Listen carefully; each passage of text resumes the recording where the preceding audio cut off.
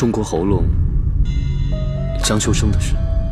啊，天行，那件事情我们是做得不太地道，但是还是那句话，你我都是军人，有些事情是不以我们的意愿。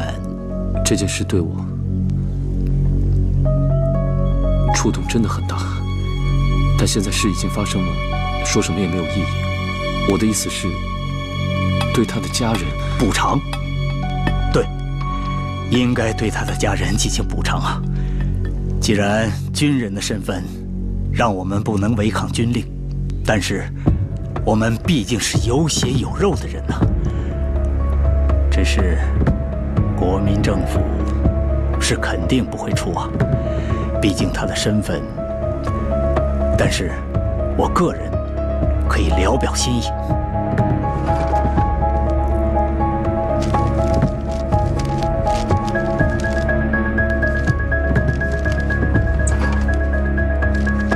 天祥，这点心意，你方便的时候，代我悄悄地转给他的家人吧。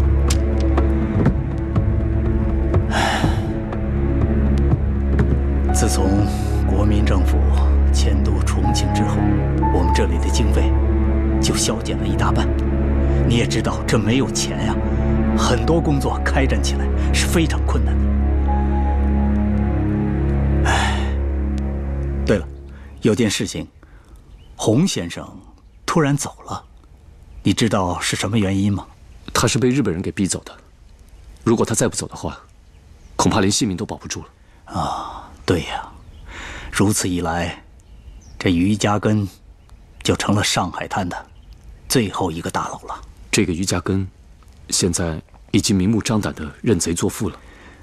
我已经有所耳闻了，只是我想，这个于家根的胆子再大，他未必敢碰我们的人一根毫毛。现在不敢，未必将来不敢。等他动了，恐怕就已经晚了。那你的意思是，这件事我去办吧。好，铲除此人，我给你向重庆政府请功。请功就不用了，这钱我收下了。用不用让阿美给你打个下手？我一个人足够了。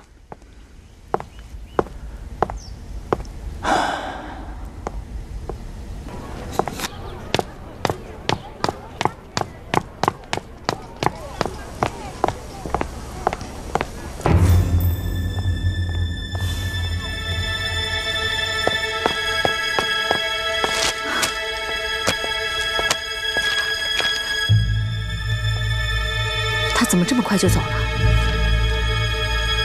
可能是他最近遇到了点什么难事吧。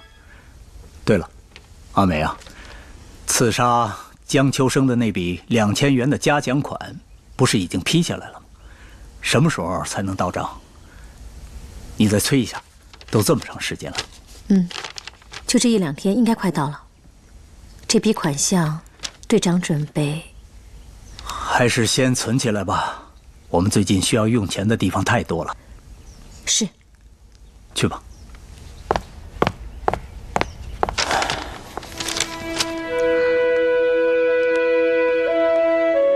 你这是？别总是让房东追着你们要债，这样多不好。你哪来的钱啊？我弄点钱并不难，放心吧，挣到来的。那就算我借你的。我都说过了，不要那么生分。这点钱算不了什么。好了，我还有事，先走了。哎，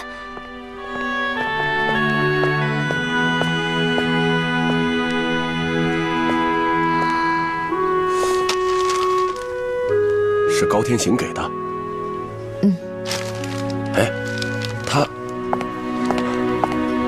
他是不是爱上你了？瞎说什么呢？哎，那他为什么要帮我们呢？爸，有些事情你还是不要问清楚的好。该说的我会告诉你的。我是你爸。在党组织里，我是你的领导。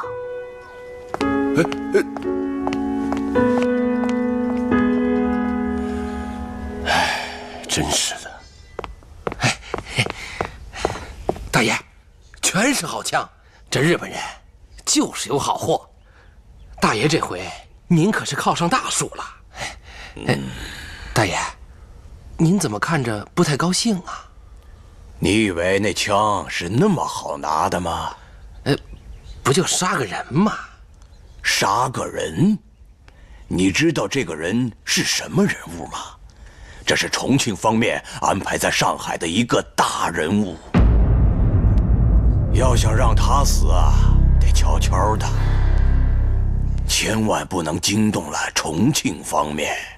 大爷，重庆离咱们远着呢。这30年河东，30年河西。老三说过，这刀切豆腐两面光，不是没有道理的。这重庆啊，可惹不得，万一让戴笠知道，我们俩的人头搬家是迟早的事儿啊。可眼下日本人更不好得罪呀。我也是为这事儿犯愁嘛。那怎么办啊？咱总不能不听日本人的吧？要借刀杀人。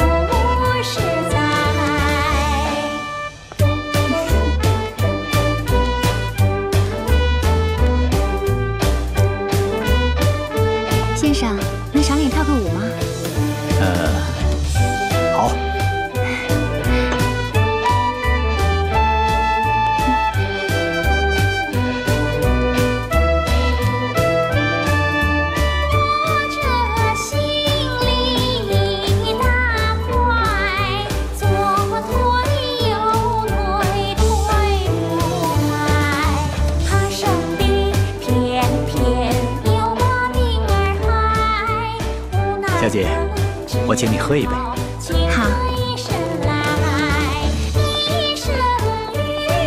请，来上杯酒。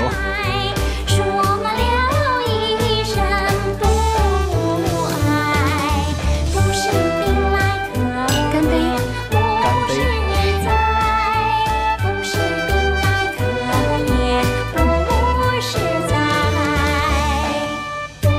再敬你一杯。先生，您没事吧？对不起，我去一下洗手间。不好意思。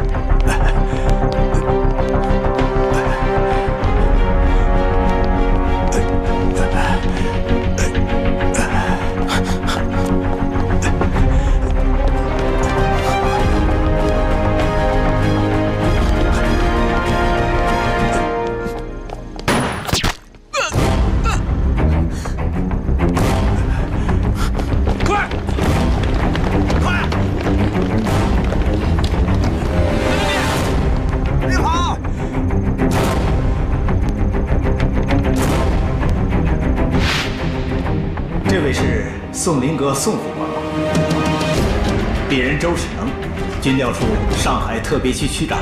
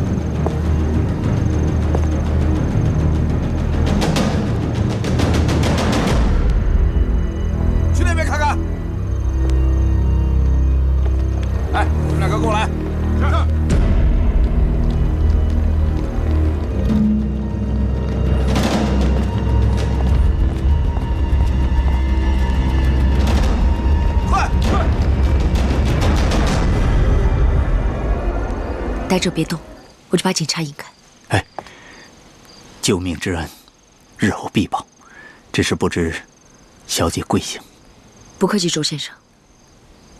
你认识我？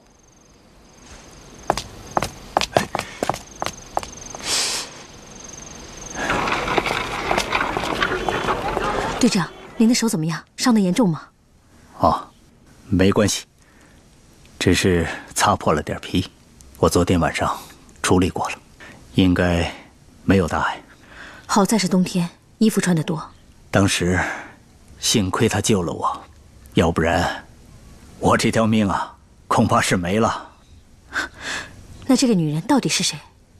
她怎么会认识你呢？她是共产党。共产党？而且还是中国喉咙的妹妹。周世能，为什么要救他？难道你不知道，他手上沾满了我们同志的鲜血？我恨不得他死100次、1000次。爸，现在国民党也在打日本人。这打日本人怎么了？打日本人就可以免罪吗？以我们现在的状况来看，我们还需要国民党的配合。我们现在最大的敌人就是那些日本人。不消灭他，等闹翻脸的时候，我们两面受敌，后悔就晚了。他明明知道我的身份，还能够舍身相救，看来这共产党人是比我们的气魄大呀。哼，如果他知道那些事，我看他也未必能出手。历史没有假设，生活没有假设。那么这份情，我记下了。只是呢，我现在最想知道的，到底是谁想取我的性命？我想，十有八九，应该是日本人。我也这么想啊，不过看那个杀手的身影，不像是日本人。那会是谁呢？江湖上的人？这个人应该是日本人支持的，但是从他的身手看，非常的像任飞长。任飞长？队长，您会不会搞错了？此人之前我们也用过几次，后来听说他干了几件让日本人头疼的事儿。他这样的人，怎么可能听日本人的摆布呢？可他毕竟是个杀手啊，为了钱的事情，上次还不是差点杀了我吗？杀手就是这样，只认钱不认人，谁给钱，谁就是他的祖宗。要想知道是不是任飞长，让高天行问问就知道了。即便是任飞长，他可能告诉高天行吗？这个人呢，跟他的父亲任海龙可是大不一样啊。看来，对于这个任飞长，我们真得多加小心了。是啊，小心才能使得万年船呐。那，你喝了那杯酒吗？当时喝的时候，我就觉得味道有点怪，只是没在意。后来一想啊，肯定是泻药。泻药？这倒让我糊涂了。既然他能在杯子里给您下泻药，但为什么不给您下致命的毒药呢？也许是他不屑于用这种手段吧。如果是用下三滥的手段传出去，会坏了他的名声。他只是想把我引到卫生间之后，再下手。看来这次任非常没有得手，恐怕他以后还会……他绝不会善罢甘休的。要不，我们让高天行出面劝劝他。哎呀，不行！上次刺杀江秋生的事，已经让他对我们产生了成见。如果再把刺杀任非常告诉高天行的话，那等于又把他推出门去了。既然任非常干的是暗杀的事情，那我们就以其人之道还治其人之身。好，我去吧。我怕你不是他的对手啊。论武功，我可能不是他的对手，可要是论枪法，队长，您可别忘了，第3期红公祠特训班毕业考试上，我的射击科目可是拿了第1名。我忘不了，我记得当时还是戴老板亲自给你颁发的毕业证书。对了，还奖励了一把中正剑，这可是无上的光荣啊！同学们知道这3个字叫什么吗？中山狼。好的，今天我就要给同学们讲一个故事，这个故事的名字叫做《中山狼》。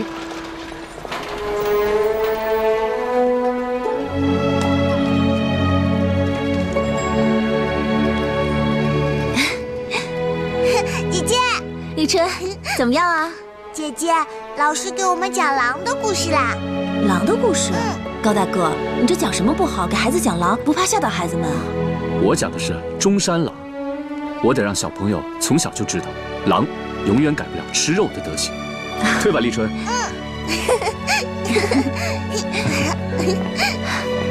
立春，你这有了老师就忘了姐姐，姐姐可生气了啊。如果你们是一家人的话，就应该不会生气了吧？你说什么呢，立春？姐姐你怎么这样啊？我说非常哥哥好，你就不生气；我说老师好，你就要生气，真是的。哎，看来我们小立春还知道谁和谁是一家的，是吧？哇，老师也可以跟我们是一家呀。哼，对了，老师，早上二爹说了，说晚饭你要跟我们一起吃。不了吧，立春？不行，二爹说了，一定要的。高大哥，反正你一个人做饭也麻烦，干脆就随了二爹的意吧。也好。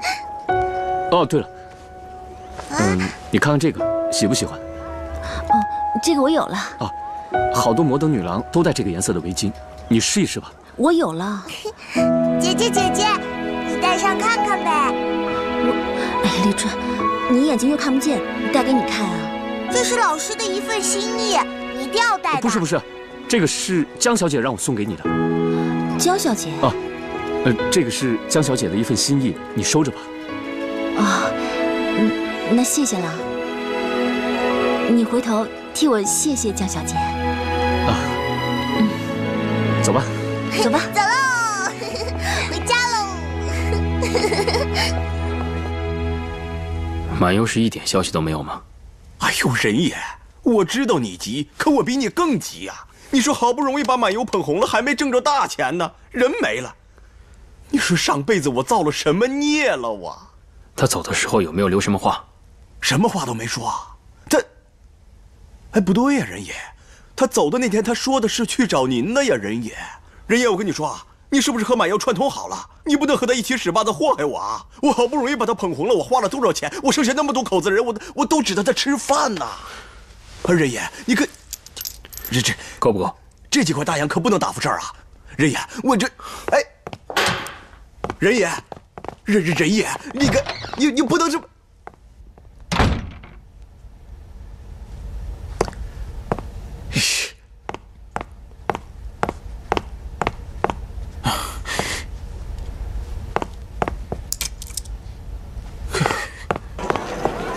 任爷，老板，最近都好久不来看人了。任兄好兴致啊！干什么呢？这话该我问你啊！不忙了，我们就来看你。你答应我们大爷的货什么时候送过来？走。我既然答应了于家根，就不会食言。起开！那你可得快点，别让我们大爷等急了。这样啊，那你可要常来。我发现你换了主人之后，叫唤的比以前更凶了。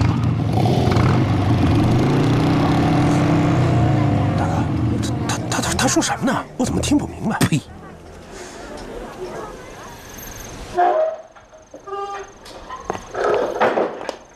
哎，回来了，非常，正好吃饭了。我不饿。不饿也得吃啊！今天晚上任爷刘天行吃饭了。你们吃吧。哎，咋了这是？天行，来。前辈，真的够了，我这酒量真的是不行啊。哎，习武之人哪有不胜酒力的？来，按上。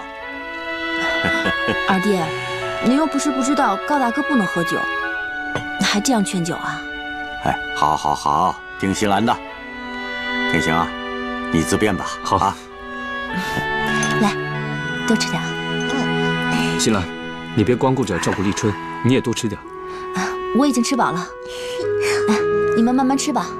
姐姐，我也吃饱了。你也吃饱了？哎呀，这菜还没上齐呢，你们怎么就吃饱了？来，吃点热乎的。正婶，我哥还没回来呢。啊，没回来呢。那你给他留菜了没有？放心吧，留了。姐姐，我要给你讲中山狼的故事。行，那我们回屋说去。哎呀，讲故事能当饭吃吗？我们真吃饱了。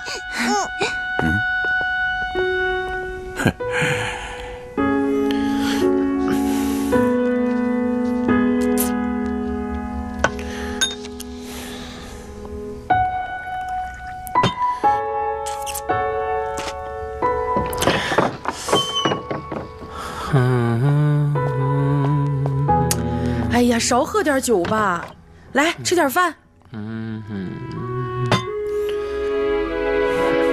这个给立春拿过去，他爱吃鸡腿。哎呀，你吃吧，他不亏。拿给他，给他。哎呀，少喝点吧。别管我。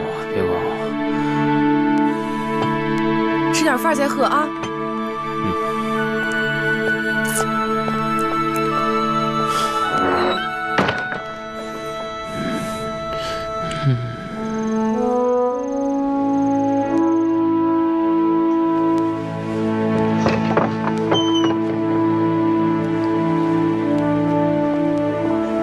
睡着了。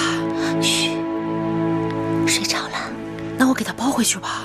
别了，一会儿出去冻感冒了。哎呀，你跟非常一样，都给他惯坏了。我哥还没回来吗？早就回来了。他好像不愿意见天行，我把饭都端到屋里去了。我去看看他。哎，别去了，一个人喝闷酒呢，估计啊是在想那个妖精。行了，你也早点睡吧。任爷那边啊还不知道喝到几点呢，我去看看。原来前辈跟秋山还有这样的渊源。他是请你出山不成，才去找的于家根做傀儡。其实这个于家根自己也明白，他上了日本人这个贼船，就是跟每一位中国人为敌。听说最近呐，他大门不出，二门不迈，即便出入也是前呼后拥。你要近身取他性命，难度不小啊。你什么时候下手？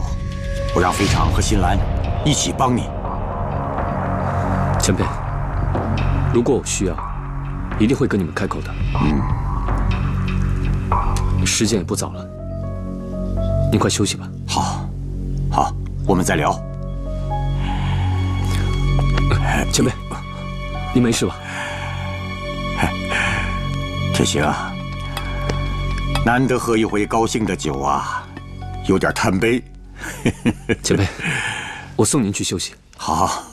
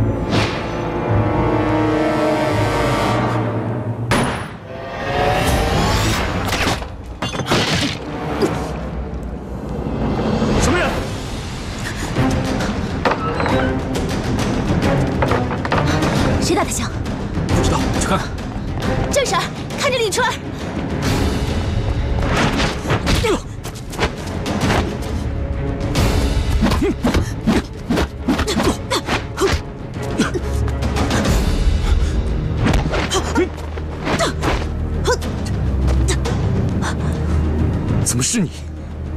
我回头再跟你解释。铁拳闪开！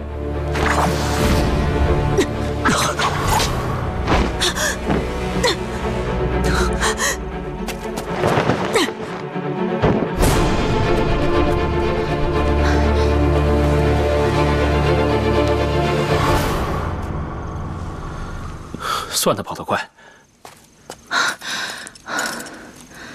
看清楚是谁了吗？没太看清。你得罪什么人了？我也不知道。看身影，像是个女的。女的？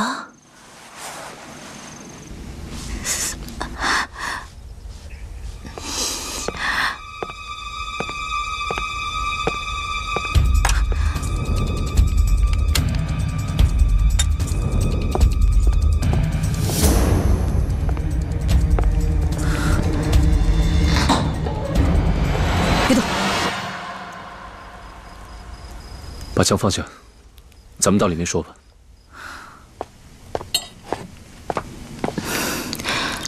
你好好想想，到底得罪什么人了？我得罪的人多了，谁知道是哪个？你今天晚上别在这屋睡了，换个房间吧，搬到二爹那边。他今天晚上刚好喝多了，你正好照顾他。我人非常会怕一个女人？我谅他也不敢杀个回马枪。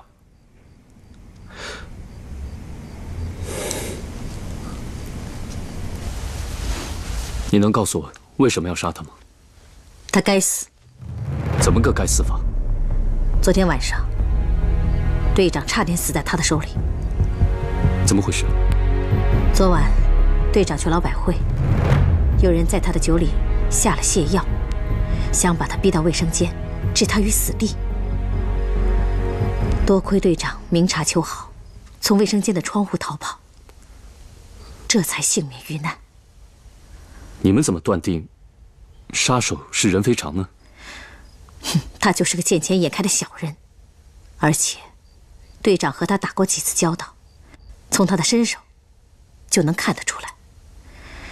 如果不是任飞常，我也不必冒着得罪你的危险去刺杀他。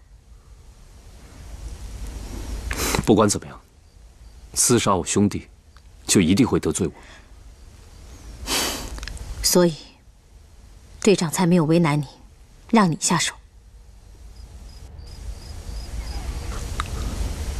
飞常这么做肯定有什么隐情。这样吧，你去告诉周先生，这事交给我，我会给他一个答复。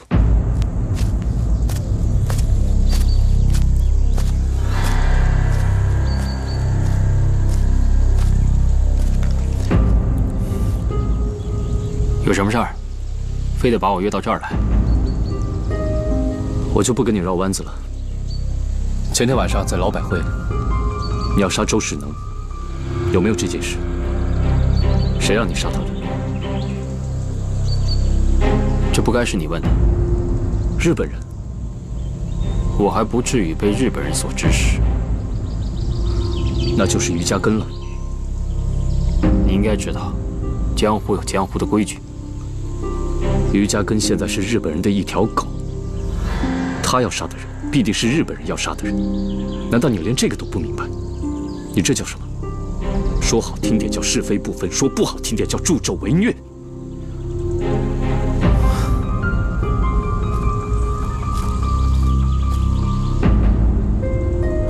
我是一个杀手，既然我选择了，我就得接受上天对我的安排。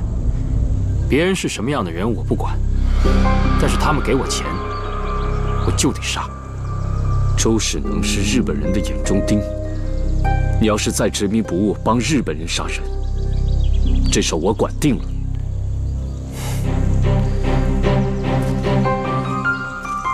等等，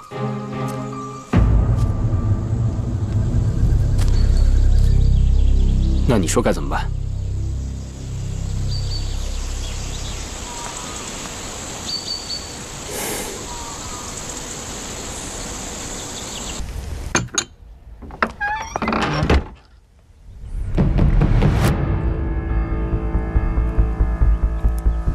昨天要不是你跑得快，你就早已成为我刀下一只鬼了。哼，如果不是高大哥的出现，你也早就成为我的枪下之鬼了。行了行了，全都坐在一块儿，别再吵了。到底怎么回事？大家都明白。我们应该知道现在谁最该死。这个人要是一日不除，上海就没有一天安宁。就像你们互相刺杀，倒让他得了渔翁之利，你们觉得合适吗？要杀你们杀，我是不会动手。你不就是想坐收渔翁之利吗？我已经收了人家的钱，如果再杀人家，传出去以后我怎么在上海滩立足？非常，你可以不出手，但是你一定要帮他。于家根那里戒备森严，目前只有任非常能靠近。若是他袖手旁观，我们还有什么办法？百密必有一疏，我们现在要找的就是于家根的这个疏。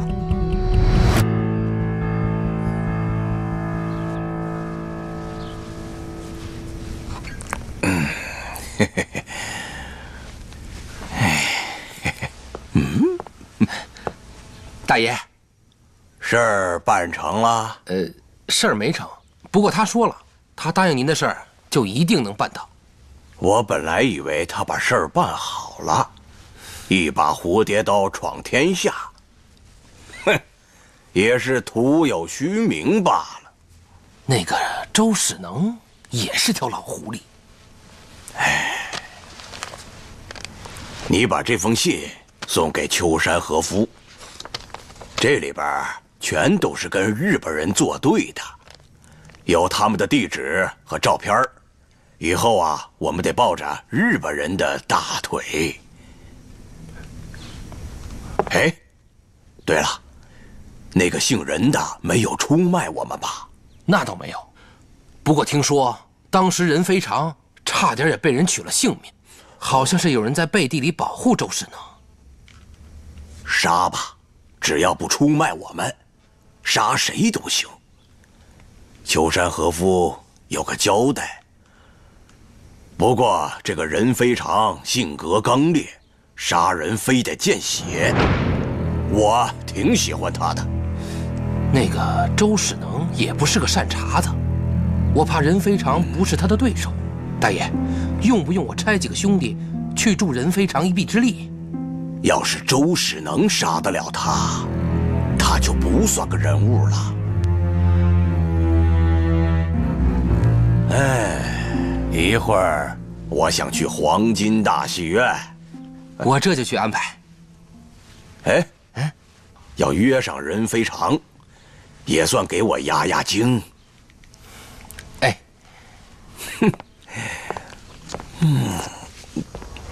刚才我跟你说的事情都记住了吗？小心一点。一定要注意安全。好，有什么情况赶紧回来汇报，快去。好。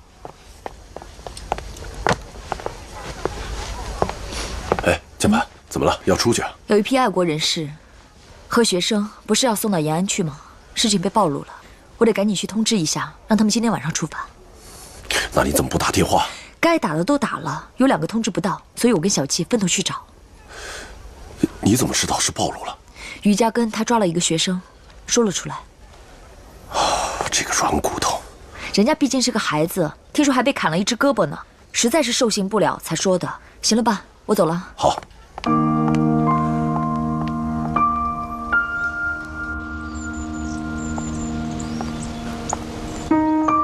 上次你不是让我帮你们查是谁出卖你们组织的吗？我查到了。谁呀？于家根。消息准确吗？很准确，洪先生临走前跟我说的。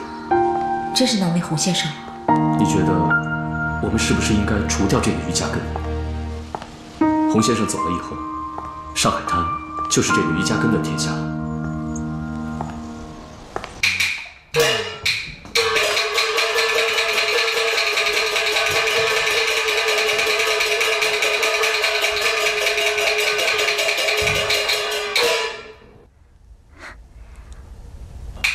瓜子儿嘞，又香又脆的瓜子儿，瓜子儿嘞。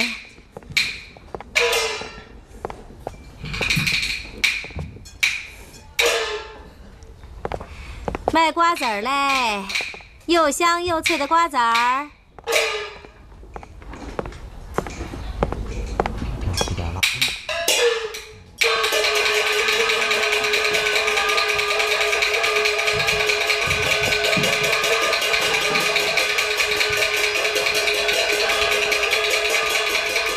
非常兄，不好意思了，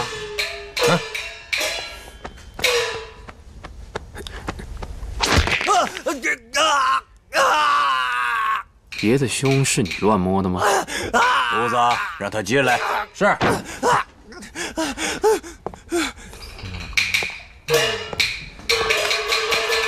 于爷，行。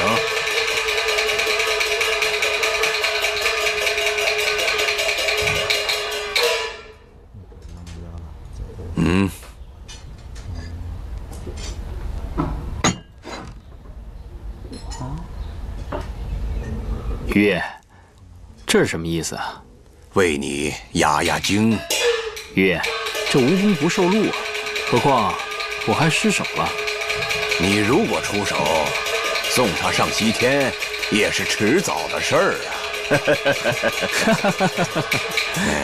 于爷说的对，好，于爷，那这个我就先收下了。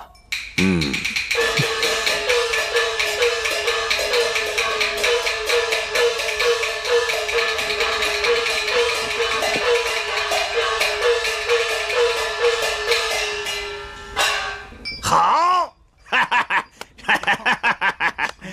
这是好戏呀！听说挺不错的。卖瓜子儿嘞，又香又脆的瓜子儿。卖瓜子儿嘞，卖瓜子儿。卖瓜子儿嘞。怎么样？他身边的狗左右不离身，我们进不了他的身。非常进去了吗？进去了。记住，安全第一。杀不成就不杀，咱们还有第2套方案。小心。卖瓜子儿嘞。慢走。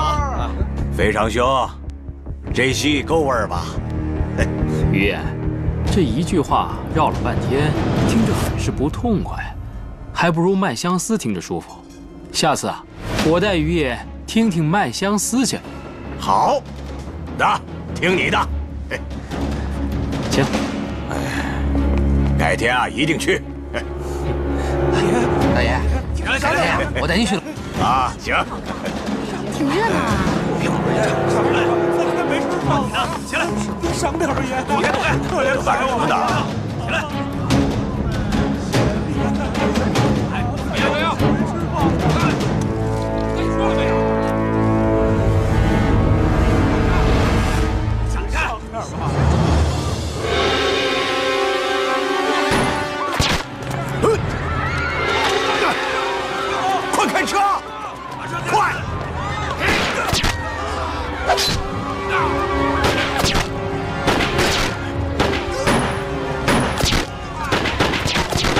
快！